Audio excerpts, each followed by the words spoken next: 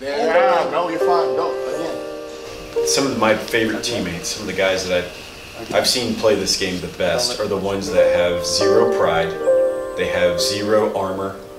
They're very exposed, very transparent, and they're attractive to the eye. Those guys are the ones that you want to hang around with. You want to get to know them. Why do they tick? You know, how come you're not like everybody else? How come this doesn't bother you the way it does everybody else? You got my thing.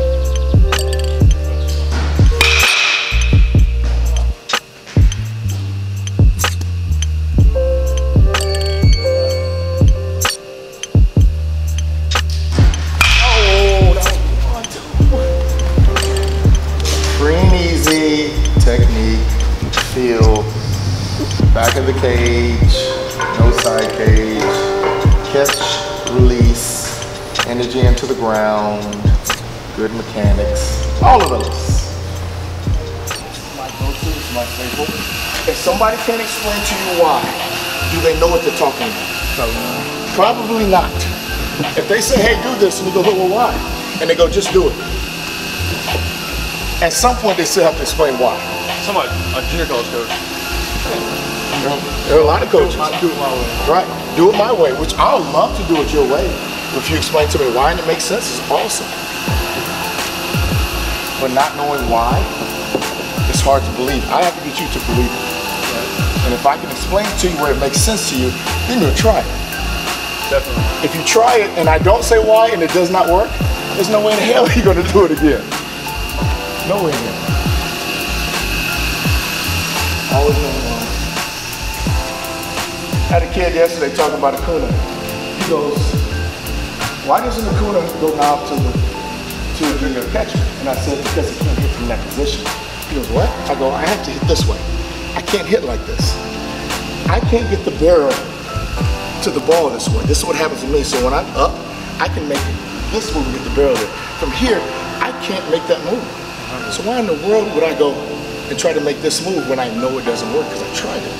So I have mine straight up. Some guys have theirs here. Some guys have a small angle. I can't do it. Trout, this, I can't get it there. But Trout can't hit like this. They'll try to hit like Acuna. He'll say, no. I can't control my barrel. Start with D? Yes.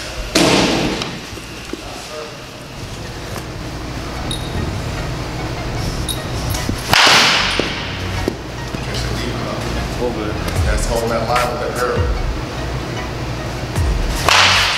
The thing about that line is like, it gives you that kind of little forgiveness, I guess. Yes. I thought that a little more upfront, but the fact that I kept it. Yeah. So here's strong, right? This is still strong.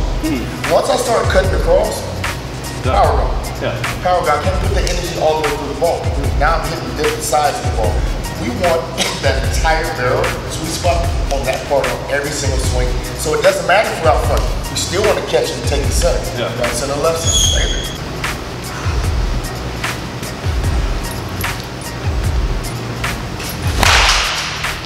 There we go. Now back it up. Let's take it. Yes, sir. That's the one. That's the energy in the ground. With rotation and linear. All day right there. All day long. Yes, sir. Where do you feel those pitches are? The last one? Away? Middle? The last one's like middle in, but those other ones are out. Right. But And instead of getting out, so much easier keeping tight. Yes. Because usually I want to get out. Right. Put my hands and chase the ball. It's like instead of like staying like on this line. And right when we're in, then the barrel gets to go. Barrel's already on the plate. Once we make this move and we rotate, the barrel's on the plate. All we got to do is take the barrel to the ball. Yeah. If we take our hands to the ball, then we got to cut it back. Yeah. Yeah. That's like the whole thing about like trusting and buying into this thing. Yes. Instead of going back to an old way or like a, I guess, comfortable way, for lack of a better word. Then you start not trusting yourself. Then you start getting out there. Exactly. That's all the bad habits happen. Across all the old stuff. Oh, beautiful.